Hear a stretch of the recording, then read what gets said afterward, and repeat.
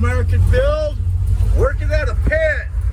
I get to test this thing, see how it launches. I know it's on gravel, but I'm not breaking the law. It's fun.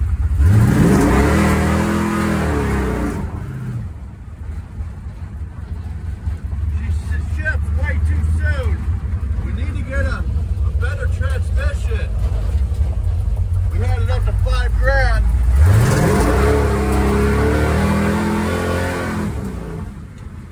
The handle's super good. The handle's really good. Yes, she does.